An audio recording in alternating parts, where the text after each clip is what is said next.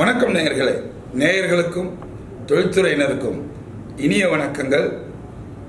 முதலாவது, இன்னைக்கு ஒரு பண்டிகை நாள், தமிழர் திருநாளாம் பொங்கல் பண்டிகையில் நேயர்களையும் தொழில்துறையினரையும் நம்முடைய சேனல் வழியாக காண்பது மிக்க மகிழ்ச்சி.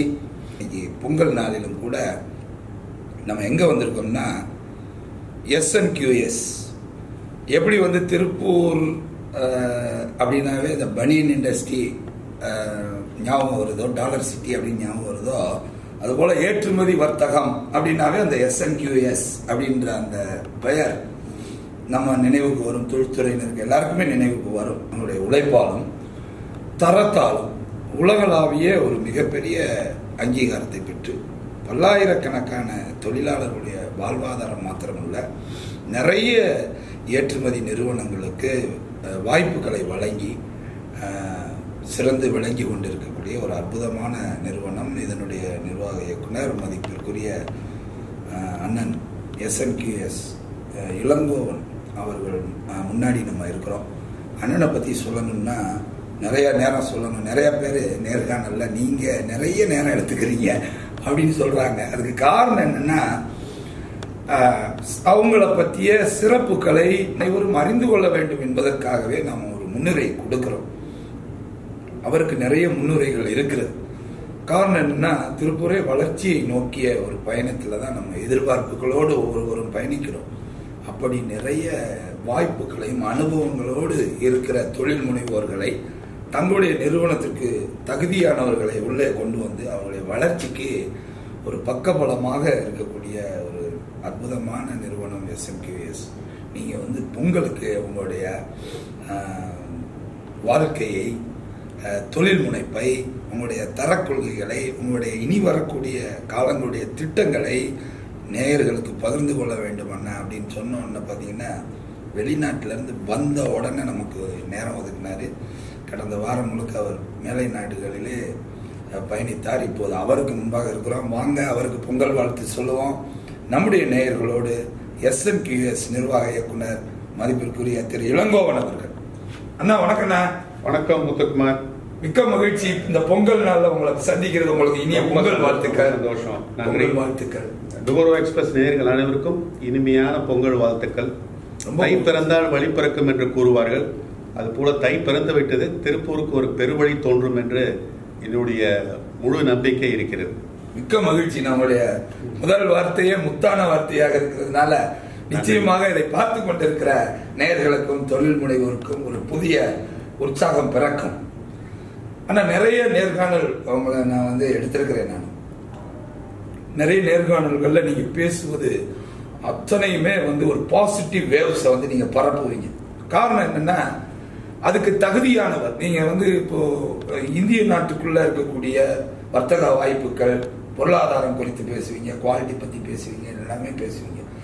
இந்த நேர்காணல் கொஞ்சம் வித்தியாசமா இருக்கட்டுமே, அண்ணனுடைய வாழ்க்கை பயண பாதைகளையும் நேயர்களுக்கு அறிவிக்க வேண்டும் என்கின்ற விருப்பம் எங்களுக்கு இருக்கிறது. ஆகவே முன்பகுதி உங்களுடைய இளமை காலங்கள், தாய் தந்தையர், உங்களுடைய குடும்பம், உங்களுடைய துணைவியார், உங்களுடைய மைந்தர்கள், அவர்களுடனான இந்த தொழில் ரீதியான பங்களிப்பு, இதை குறித்து நம்ம பேச போறோம். அதுக்கு அடுத்த பகுதியில் நம்ம வருங்கால தொழிலுடைய எதிர்காலம். இப்போ நீங்கள் வெளிநாடுலாம் போயிட்டு வந்திருக்கிறீங்க, உங்களுக்கு தெரியும் வரும் நாட்கள் 2023 எப்படி இருக்க போகிறது என்பதையும் உங்கள் வழியாக தொழில்துறையினர் அறிந்து கொள்வார்கள். முதலாவதாக 35 ஆண்டுகளுக்கு முன்பாக நீங்கள் திருப்பூரை நோக்கி பயணித்து தொழிலை ஜெயித்தவர். உங்க குடும்பத்தை பத்தி நீங்க சொல்லுங்க. அப்பா அம்மா பத்தி சொல்லுங்க. உங்க குடும்பத்துல நீங்க எத்தனை பேரு, நீங்க அதை பத்தி சொல்லுங்க. எந்த ஊரில் இருந்து பயணிக்கிறீர்கள் திருப்பூர்? நான் வந்து சேலத்திலிருந்து என்னுடைய இளமை பருவம் பூராமே சேலத்தில் தான் கழிந்தது. என்னுடைய தந்தையார் வந்து ஒரு புகழ்பெற்ற சிவில் லாயர் சேலத்தில், விஸ்வநாதன் அப்படின்ட்டு. அவருக்கு விஸ்வநாதன் அவர் என்னுடைய பள்ளி பருவம் பூரா சேலத்தில் தான் நான் ஸ்பெண்ட் பண்ணேன். ஒரு நல்ல எஜுகேஷன் தான் கொடுத்தேன். இப்போ சேலத்திலேயே மிகப்பெரிய ஹோலி கிராஸ் என்று கூறுகிற ஒரு கான்வென்ட் ஸ்கூலுக்கு தான் போயிருந்தேன் இளமை பருவத்தில். அப்புறம் என்னுடைய காலேஜ் லைஃப் பூராமே நான் வந்து சென்னையில் தான் கழித்தேன். பிடெக் டெக்ஸ்டைல்ஸ் பண்ணேன் நான். என்னுடைய ஃபாதர் வந்து எனக்கு சொல்லி கொடுத்தது ஒரே ஒரு பாடம் தான். லைஃப்பில் வந்து ட்ரூ வேல்யூஸோடு இருக்கணும். அந்த ட்ரூ வேல்யூஸை வந்து நான் இன்றைக்கி வரைக்கும் கடைப்பிடிக்கிறேன். வேல்யூஸ் இன் லைஃப் அதுதான் முக்கியம். பணம் வரும் போகும், வாழ்க்கையில் வேல்யூஸ் தான் முக்கியம். அந்த ட்ரூ வேல்யூஸை நீங்கள் வந்து கடைப்பிடிக்கணும்னு எனக்கு சின்ன வயசுலேருந்தே சொல்லி கொடுத்துருக்காரு. அதனால் அவர் என்னுடன் இல்லை என்றாலும் தினமும் அவர் என்னோடு வாழ்கின்றார். முடிச்சுட்டு நான் வந்து காலேஜ் எஜுகேஷன் சென்னையில் பண்ணேன். சென்னையில் வந்து பிடெக் டெக்ஸ்டைல்ஸ் பண்ணேன். டெக்ஸ்டைல்ஸ் முடிச்சு ஃபைனல் இயரில் வந்து நான் என்னை வந்து 80களில் வந்து ரிலையன்ஸ் இண்டஸ்ட்ரீஸ் வந்து ரொம்ப பாப்புலராக இருந்தது ஒரு பிராண்டு. ஒன்லி விமல் அப்படின்னு போட்டிங்கனாலே அந்த 80களில் வந்து எல்லா அட்வர்டைஸ்மெண்ட்டும் அதான் வரும். அந்த பிராண்டு வந்து அஹமதாபாத்தில் தயார் பண்ணிகிட்டு இருந்தாங்க. அந்த டெக்ஸ்டைல் கம்பெனியில் என்னை வந்து மேனேஜ்மெண்ட் ட்ரெயினியாக செலக்ட் பண்ணாங்க ஃபைனல் இயரில். அது ஒரு அபாரமான அனுபவம் எனக்கு.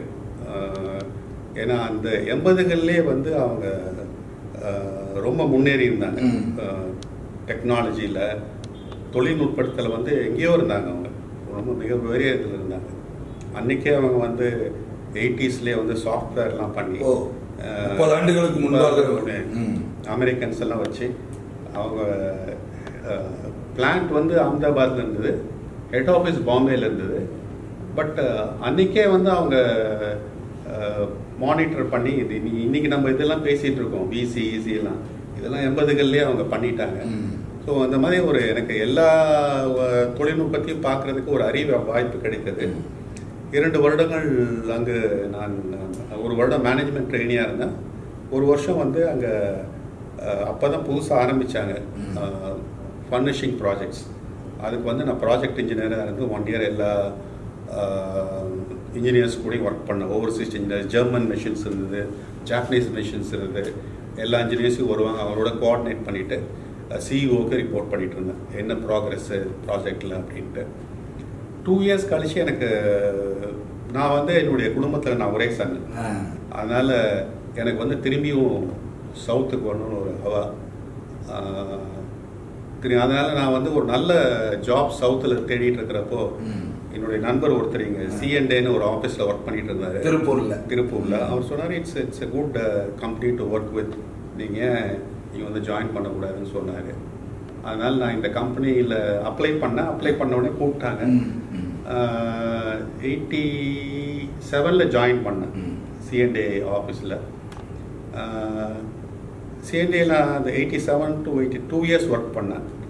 89 கடைசியில் வந்து நான் வந்து என்னுடைய சொந்த தொழில் ஆரம்பித்தேன். எனக்கு வந்து 87ல் வந்து C&Aல வந்து எனக்கு மிகப்பெரிய வாய்ப்புகள்லாம் கிடைச்சது. என்னன்னாக்கா திருப்பூரில் இருக்கிற லீடிங் எக்ஸ்போர்ட்டர்ஸ் கூட நெருங்கி பழகிற வாய்ப்பு கிடைத்தது. அன்றைக்கி 87லேருந்து எனக்கு சக்திவேல் அண்ணன் வந்து எனக்கு பெரிய உற்ற நண்பனாக இருந்தார். அன்றைக்கி இருந்த ஜாம்பவான்கள்லாம் எக்ஸ்போர்ட்ஸில் சென்ட்வின், ஈஸ்ட்மன் இவங்கெல்லாம் என்னுடைய நண்பராக கிடைக்கிற பெரும் பாக்கியம் அடைந்தேன் நான். அப்போ 87ல் 90லேருந்து 89 கடைசியில் 90லேருந்து என்னுடைய சொந்த தொழிலை SNQS அப்படின்ட்டு என்னுடைய தொழிலை ஆரம்பிக்கிறேன். இந்த SNQS எப்படின்னா, நான் வந்து என்னுடைய பையர் யூகேல சொன்னார், இல்லைங்க நாங்கள் வந்து பணம் ட்ரான்ஸ்ஃபர் பண்ணதுன்னு உனக்கு ஒரு அக்கௌண்ட் வேணும் அப்படின்னா பேங்க்கில். நான் அப்போ வந்து லக்ஷ்மி விலாஸ் பேங்க்குக்கு சென்றேன். சார் ஒரு கரண்ட் அக்கௌண்ட் ஓப்பன் பண்ணோம் அப்படின்னா, ஏதோ உங்கள் பேரில் பண்ண முடியாது, கரண்ட் அக்கௌண்ட்லாம் கம்பெனி நேமில் தான் பண்ண முடியும். நாங்கள் எனக்கு திடீர்னு தோணுச்சு, நம்ம பண்ணுற ஆக்டிவிட்டியே கம்பெனிக்கு பேர் வச்சுட்டா என்ன அப்படின்ட்டு SNQSனா என்ன அப்படின்னு கேட்டீங்கன்னா sourcing, negotiating, quality control and shipping. அருமை அருமை. இன்னைக்கு தான் நிறைய பேருக்கு இந்த ஃபுல் ஃபார்ம் வந்து தெரியுது. ஸோ அந்த பேர் எனக்கு திடீர்னு தோணுச்சு. சொன்னா அந்த பேர்ல ஒரு அக்கௌண்ட் ஆரம்பிச்சிட்டோம். அந்த மந்திர சொல் இன்று வரை ஒழித்துக் கொண்டே இருக்கு. Negotiating, quality control, shipping. அருமை அருமை. ஸோ அந்த மந்திர சொல் இன்று வரை ஒழித்துக் கொண்டே இருக்கிறது. 90ல் ஆரம்பிச்சு எனக்கு வந்து பிரைமார்க் என்னும் ரீட்டைலரோட ஒரு தொடர்பு கிடைக்குது. அன்று நாங்கள் ஆரம்பித்தோம் அவர்களுடன். இன்றும் எனது பயணம் அவர்களோடு தொடர்ந்து கொண்டிருக்கிறது. அன்று நான் எனது வீட்டிலே ஒரு சிறிய அறையிலே நான் ஆரம்பித்தேன் 89-90ல். இன்றைக்கி வந்து நம்ம ஆஃபீஸில் வந்து ஒரு 174 பேர் ஒர்க் பண்ணுறாங்க திருப்பூர் ஆஃபீஸில். அது இல்லாத எங்களுக்கு வந்து சென்னை, பங்களாதேஷ், துபாய், ஸ்பெயின் போன்ற நாடுகளிலே ஆஃபீஸ் இருக்குது. யூகேயில் இருக்குது. யூகேயில் ரொம்ப நாளாகவே இருக்காங்க. யூகே, அயர்லாண்ட்லலாம். ஸோ இந்த மாதிரி ஒரு ஆலமரமாக நாங்கள் வந்து 90லேருந்து இன்றைக்கி 2022 ஒரு ஆலமரமாக வளர்ந்துருக்கோம். இது வந்து நான் என்ன சொல்கிறேன்னா, இது வந்து ஒரு டீம் ஒர்க். என்னுடைய சப்ளையர்கள் அத்தனை பேருமே ஒரு டீம் ஒர்க்காக ஒர்க் பண்ணோம். இந்த தொழில் வந்து என்னுடைய வளர்ச்சி வந்து நான் மட்டும் தனியாக பண்ணினேன்னு சொல்ல முடியாது. என்னுடைய பையர்களுடைய நம்பிக்கை, என்னுடைய சப்ளையர்களுடைய டீம் ஒர்க்கு, விடாமுயற்சி, இதெல்லாம் தான் எனக்கு வந்து பேருதவியாக இருந்தது இந்த அளவுக்கு வளர்கிறதுக்கு. இது வந்து இந்த தொழிலில் வந்து என்னை பல பேர் கேட்டிருக்காங்க, என்னங்க ஒரே கஸ்டமரோட இத்தனை நாள் பெரிய ரிஸ்க் இல்லைங்களா அப்படின்ட்டு. ரிஸ்க் இல்லை, திருமணமும் ஒரே பெண்ணோட தான் நம்ம செய்ய முடிக்கணும். அது மாதிரி தான் நான் இது ஒரு மேரேஜ் மாதிரி தான் நான் நினச்சி போயிட்டுருக்கேன். நான் எனக்கு இது ஒரு பெரிய ரிஸ்க்காக தெரியல. அன்னைக்கு ஆரம்பித்து இன்னைக்கு வரைக்கும் வந்து சக்ஸஸ்ஃபுல்லாக பண்ணிகிட்ருக்கோம். உங்களுடைய இந்த அனுபவம், இந்த வாழ்க்கை பயணம், இளமை காலத்திலிருந்து நீங்கள் சொன்ன இந்த 5 நிமிட உரை வந்து உண்மையிலேயே தொழில்துறையினரை நிச்சயமாக ஒரு வெற்றி பாதைக்கு அழைத்து செல்லும் என்பதுதான் உண்மை. ஏன்னா 80களிலேயே இதில் நீங்கள் சொன்ன இந்த செய்திகளில் 80களிலேயே நவீன தொழில்நுட்பத்தை பயன்படுத்தி நிறைய நிறுவனங்கள் இருந்திருக்கிறது அப்படின்னு சொல்லிட்டு நிறைய விஷயங்கள் முன்பகுதியிலேயே ஒரு பரபரப்பை கூட்டுகிறது உங்களுடைய இந்த நேர்காணல். இவ்வளவு பெரிய வெற்றியை நீங்கள் வந்து அடைவதற்கு உங்களுடைய குடும்பத்தினர், உங்களுடைய துணைவியார், உங்களுடைய பிள்ளைகள், இவங்கெல்லாம் பெரிய பேருதவியாக இருந்திருப்பார்கள். ஏன்னா சாதாரணமாக இரவு பகலாக நீங்கள் அதுக்காக ஓடி இருப்பீங்க. குடும்பத்தை விட்டுட்டு வெளிநாடுகளில், வெளியூர்களில் பயணிச்சிருப்பீங்க. அவங்களுடைய ஒத்துழைப்பு நிச்சயமாக உங்களுக்கு இருந்திருக்கும். அப்பா அம்மா பேர் சொல்லுங்க, உங்களுடைய துணைவியார், உங்களுடைய பிள்ளைகள் எந்த அளவுக்கு குடும்பத்தினர் ஒத்துழைப்பாக இருந்தார்கள்? என்னுடைய தந்தை பெயர் விஸ்வநாதன். அவர் ஒரு புகழ்பெற்ற சிவில் லாயராக இருந்தார் சேலத்தில். என்னுடைய தாய் வந்து முல்லை. எனக்கு நான் முன்பே கூறியது போல என்னுடைய இளமை பருவம் மிகுந்த வசந்த காலமாக தான் இருந்தது. நண்பர்கள், நான் சென்ற பள்ளி, உற்றார் உறவினர்கள், எனக்கு வந்து சிறு வயது வந்து பெரிய வசந்த காலமாக தான் இருந்தது. இன்றைக்கும் அப்படி தான் இருக்குது. நான் வந்து ரொம்ப பின்தங்கிய குடும்பத்திலேருந்து வந்து கஷ்டப்பட்டு வந்து இங்கே இது பண்ணேன்னு இல்லை. எனக்கு வந்து ஒரு இலக்கு இருந்தது. என்னுடைய நிறைய நண்பர்கள் டெக்ஸ்டைல்ஸில் இருந்தாங்க. நான் என்னுடைய இளமை பருவத்தில் எனக்கு அப்போ இருந்தே டெக்ஸ்டைல்ஸ் மேலே ஒரு ஆர்வம். அதனால தான் எங்கள் அப்பா பண்ணுற தொழிலை நான் பண்ணாத. அவர் லா பண்ணியிருந்தாரு. அவருக்கு நான் ரொம்ப நன்றி சொல்லணும். ஏன்னா என்னை வந்து இப்போ குழந்தைங்களை புஷ் பண்ணுவாங்க, நீ டாக்டர் ஆகணும், இன்ஜினியர், அந்த மாதிரி என்னை வந்து நீ வந்து வக்கீலுக்கு படிக்கணும்னு என்னை புஷ் பண்ணல அவர். அதனால் நான் வந்து டெக்ஸ்டைல் இன்ஜினியரிங் போனேன். அதே ஃபீல்டை கண்டினியூ பண்ணேன்.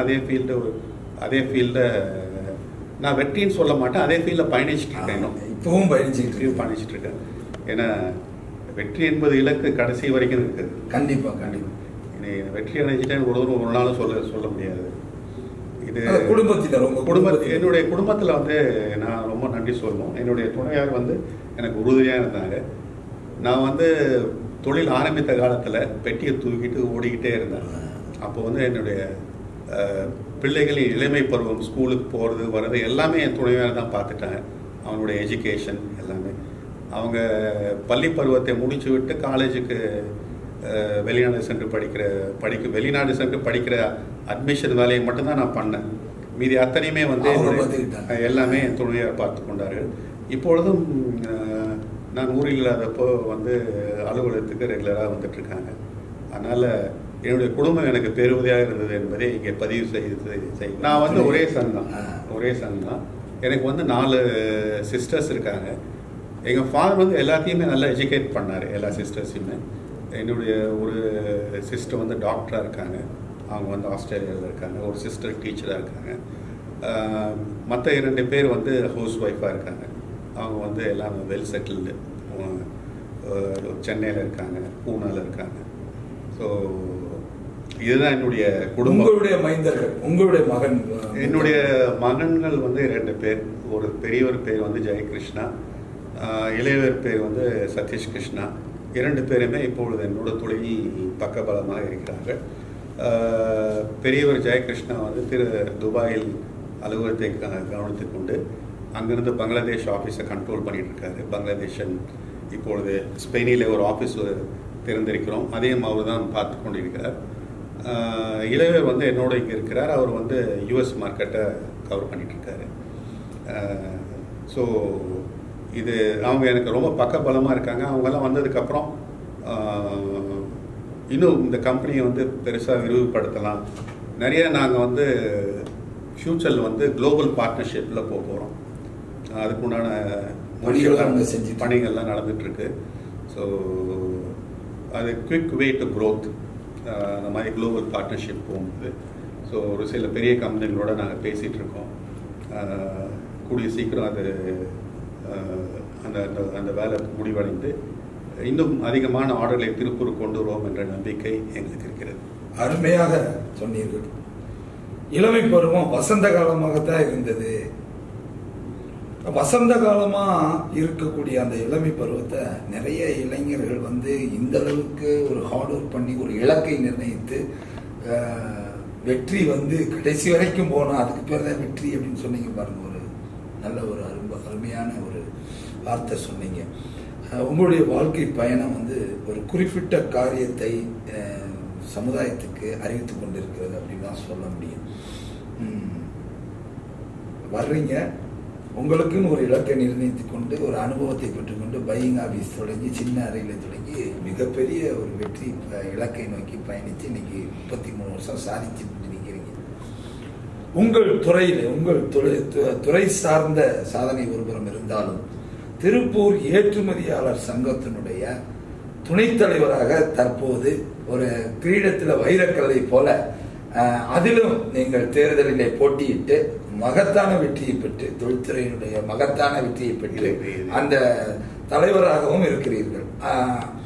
ஏற்றுமதியாளர் சங்கம் SNQS MD மிஸ் இளங்கோவன் சொல்லுங்க. உங்களுக்கு வந்து சக்திவேல் அண்ணன் வந்து எனக்கு 87லேருந்தே பழக்கம். என்னைக்கு CND ஆஃபீஸில் வந்து ஜாயின் பண்ணணும் அன்னைக்கு அப்போ இருந்தே எனக்கு அவருடைய உற்ற நண்பர். பட் ஆனால் நான் அவருடைய பொது வாழ்க்கையில் வந்து அவரோட சேர்ந்து பயணிக்கிற வாய்ப்பு வந்து எனக்கு 2013 ஒரு தேர்தல் வந்தது, தேர்தல் வந்தது. அப்போ நான் வந்து கண்டிப்பாக வந்து சக்திவேல் என்ன ஜெயிக்கணும், உறுதுணையாக இருப்போம்னு சொல்லி நாங்கள் வந்து அதுக்கு நிறையா அந்த தேர்தலில் பணி செய்தேன். பிறகு அவரோட நான் அப்போ தான் எனக்கு உற்ற நண்பராக இருந்தாலும் அவரோட சேர்ந்து பொது வாழ்க்கையில் பயணிக்கிற இது வந்து வாய்ப்பு வந்து அப்போ தான் கிடைத்தது எனக்கு. அது வந்து நம்ம அவருக்கு பக்கபலமாக இருக்கணும் அப்படின்னு சொல்லி அவர் கூட இருந்துகிட்ருக்கேன் நான் பொது வாழ்க்கையில். அப்புறம் அவர் எனக்கு வந்து பல வாய்ப்புகளை கொடுத்தார். APCயில் வந்து EC மெம்பராக இருந்தார். ஃபியூவில் வந்து EC மெம்பராக இருக்க சொன்னார். எல்லாத்துலேயுமே கொடுத்து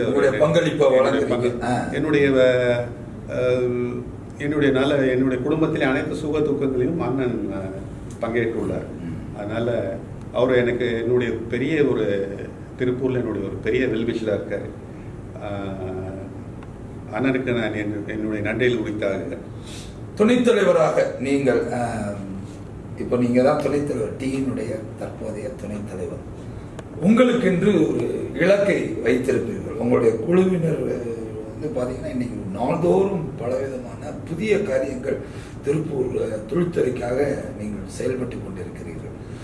துணைத் தலைவராக நீங்கள் வகுத்து வைத்திருக்கிற தொழில் வளர்ச்சிக்கு, ஏன்னா நீங்கள் உலகளாவிய ஞானம் பெற்றவர், ஒரு கார்மெண்ட்ஸை ஏற்றுமதி பண்ணுறதோட நிறுத்தலை, நீங்கள் பல பேரை ஏற்றுமதி செய்ய வச்சு ஜெயிக்க வைக்கிற ஒரு நிலையில் இருக்கிறீர்கள். ஒவ்வொரு நாட்டிலும் இருக்கக்கூடிய அந்த வர்த்தக வாய்ப்புகளை எப்படி பயன்படுத்தி இவங்களெல்லாம் வெல்ல வைப்பது அப்படின்ற ஞானம் உட்பட உங்களுக்கு தெரியும். டீமுடைய துணைத் தலைவராக நீங்கள் தொழில்துறைக்கு சொல்லக்கூடிய செய்தி என்ன? முதற்கண் வந்து இந்த துணைத் தலைவர் பதவிக்கு என்னை தேர்ந்தெடுத்த அனைத்து ஏற்றுமதியாளர் நண்பர்களுக்கும் நன்றி கூறிக்கொள்கிறேன். இதுக்கு முக்கிய காரணம் வந்து சக்திவேல் அண்ணன் தான். அவர் தான் வந்து நீங்கள் நெல்லுங்க அப்படின்னாரு. எனக்கு இருந்தாலும் ஒரு தயக்கம் இருந்தது, ஆரம்பத்திலே ஒரு தயக்கம் இருந்தது. இருந்தாலும் அவர் கொடுத்த தைரியத்திலே நான் நின்றேன். அவர் என்னுடைய வெற்றிக்கு அயராது பாடுபட்டார். இந்த தருணத்திலே நான் அவருக்கு மிக்க நன்றியை கூறிக்கொள்கிறேன். இந்த டீம், இப்போ இருக்கிற டீம் வந்து எப்பயுமே வந்து when going gets tougher, the tough gets it better அப்படின்னு ஒரு இது இருக்குது. இப்போ வந்து ஒரு கஷ்டமான சூழ்நிலை உலகளாவே இதில் இருக்குது. இந்த சூழ்நிலையில் வந்து இந்த டீம் வந்து பெட்டராக பெர்ஃபார்ம் பண்ணும் அப்படிங்கிறது என்னுடைய நம்பிக்கை. அதுக்கு உண்டான இதெல்லாம் நீங்கள் பார்த்துட்ருக்கீங்க நாள்தோறும். இப்போ இப்போ கடந்த வாரம் வந்து நம்ம வந்து காஃபி வித் எக்ஸ்பர்ட்டுங்கிறதுல கூட நீங்கள் பார்த்துருப்பீங்க. செயற்கை நூலிலை வந்து நம்ம வந்து அதிகப்படுத்தணும் அப்படின்ட்டு. என்னுடைய இது நான் எப்படி பார்க்குறேன் திருப்பூருடைய இது அப்படின்னாக்கா, நம்மளுக்கு முன்னால் வந்து இன்றைக்கி 2 சேலஞ்சஸ் இருக்குது. இப்போதைக்கு வந்து டல்னஸ் இருக்குது, அது வந்து குளோபல் ரிசெஷன், அதனால் இருக்குது. பட் இதை தாண்டி நம்மளுக்கு வந்து ஒரு 2 சவால்கள் இருக்குது. ஒன்று வந்து மித் அப்படிம்பாங்க. நம்மளுடைய மேற்கத்திய நாடுகளுடைய பையர்கள் மித் என்னன்னாக்கா, திருப்பூரில் வந்து செயற்கை நூலிலை ஆடைகளை செய்கிறது சிரமம், சைனா தான் அதுக்கு லாய்க்கு, திருப்பூரில் வந்து பண்ணக்கூடிய இது இல்லை அப்படிங்கிறத அவங்க மைண்ட் செட் அப்படி இருக்குது. இதை வந்து மாற்றுறதுக்கு நம்ம நிறைய முயற்சி பண்ணுறோம். இப்போ வந்து மார்ச் மாதம் வந்து நம்மளுக்கு ஒரு ஃபேர் கண்டக்ட் பண்ணுறோம். அந்த ஃபேருடைய தீமே வந்து எம்எம்எஃப் வந்து, அதாவது செயற்கை நூலிலையை வந்து திருப்பூரிலே இந்த உலகத்துக்கு எடுத்து காட்டுவதற்காகவே, எக்ஸ்போஸ் பண்ணுறதுக்காக அந்த ஃபேரை வந்து நம்ம பண்ணணும்னு சொல்லி அண்ணன் சக்திவேல் தலைமையில் இப்போ வந்து நிறையா அதுக்கு உண்டான முன்னேற்பாடுகளை செய்து கொண்டிருக்கிறோம். இதுக்கு வந்து நம்ம ஒரு மேப் போட்டு அந்த ரூட்டில் போயிட்டுருக்கோம். இந்த ஃபேர் முடியுதுன்னா டெஃபினட்டாக வந்து இந்த மித்து பிரேக் ஆகும், இந்த மாயை வந்து உடையும். திருப்பூரில் பண்ண முடியாது, திருப்பூரில் வந்து காஸ்டிங் பண்ண முடியாது செயற்கை நூலிலை ஆடைகள் அப்படிங்கிற அந்த ஒரு மாயை வந்து விழுகும். இது ஒரு சவால் நமக்கு. அடுத்த சவால் என்னன்னாக்கா, நம்ம வந்து செயற்கை நூலிலை ஆடைகள் செய்வதற்கு ஏற்றுமதியாளர்கள் தயார். ஆனால் இதுக்கு உண்டான மூலப்பொருள் எங்கிருந்து வர வேண்டும்? இந்த மூலப்பொருள்கள் தயார் செய்வதற்கு என்று இப்போ இந்த PL1 ஸ்கீம் போட்டிருக்காங்க இல்லைங்களா? இந்த PL1 ஸ்கீமில் வந்து நிறைய இது வந்து எம்எம்எஃப் நோக்கி, அதாவது செயற்கை நூலிலை மூலப்பொருளை தயார் செய்வதற்காகவே புனையப்பட்ட ஒரு ஸ்கீம். இதில் வந்து நம்மளுக்கு நிறைய இண்டஸ்ட்ரீஸ் வந்து இந்த செயற்கை நூலிலை மூலப்பொருட்கள் செய்வதற்கு முன் வந்திருக்கிறார்கள். இதெல்லாம் வந்து ரெடி ஆகும்போது கண்டிப்பாக வந்து மூலப்பொருட்கள் இந்தியாவிலே நம்ம கிடைக்கும். இதனால் வரை இதெல்லாம் வந்து சைனாவிலேருந்து நம்ம பெரிய ஏற்றுமதியை இம்போர்ட் பண்ணிட்டு இருந்தாங்க.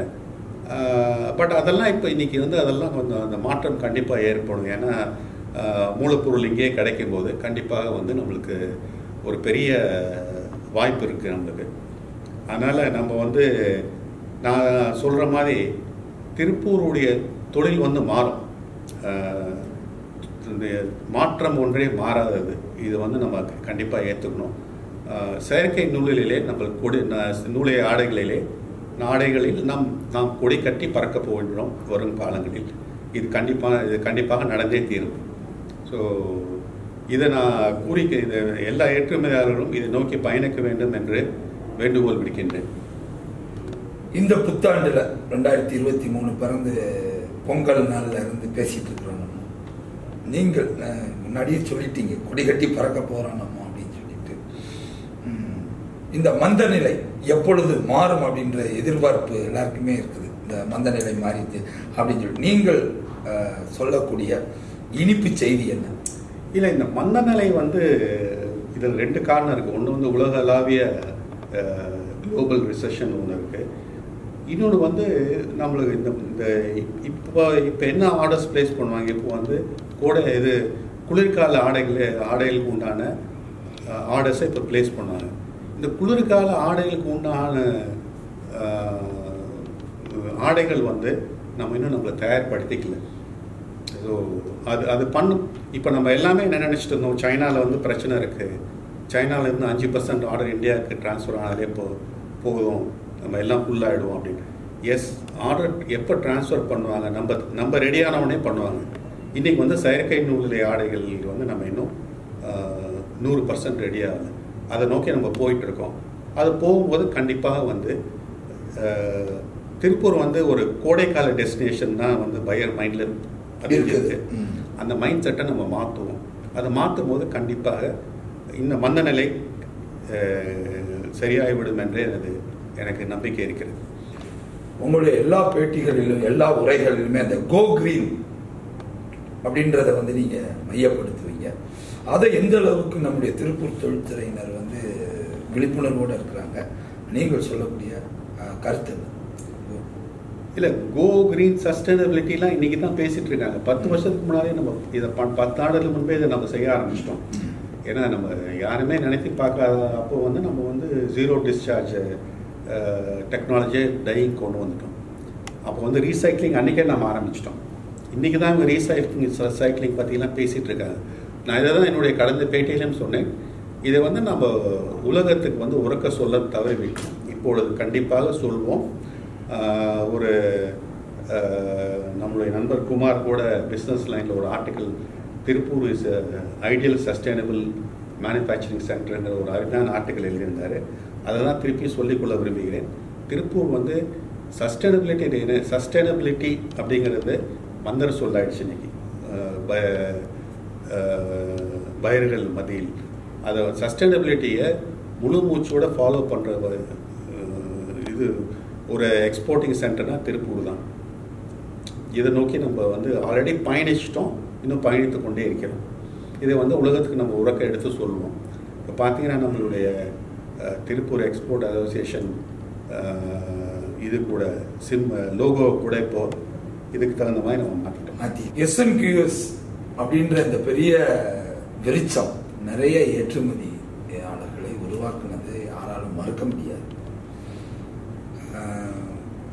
புத்தாண்டு பேட்டியில கூட நம்முடைய ஏற்றுமதியாளர் சங்க தலைவர் அவருடைய இன்ட்ரியை கொடுக்கும் பொழுது முதன்முறையாக அவருடைய அந்த குவாலிட்டியை நீங்க ஆச்சரியத்தோடு பார்த்து உடனடியாக நீங்க டைரக்ட் எக்ஸ்போர்ட் பண்ண தொடங்குங்கன்னு அவரை ஊக்கமளித்து உருவாக்குனீர்கள்னு ரொம்ப அழகா பதிவு பண்ணியிருந்தார்.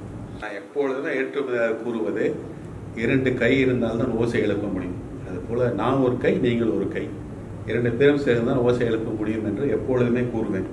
அதனால் SNQSனாலேயே வளர்ந்துட்டோன்னு சொல்ல முடியாது. 2 பேரும் சேர்ந்து இதுக்கு வேலை செய்திருக்கிறோம். ஒட்டுமொத்தமாக SNQS மூலமாக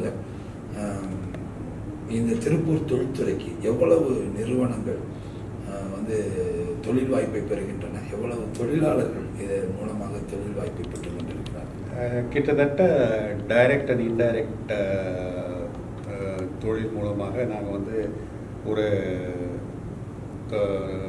90 கம்பெனிகளுக்கு மேலே ஆர்டர் கொடுத்துட்டு இருக்கோம்.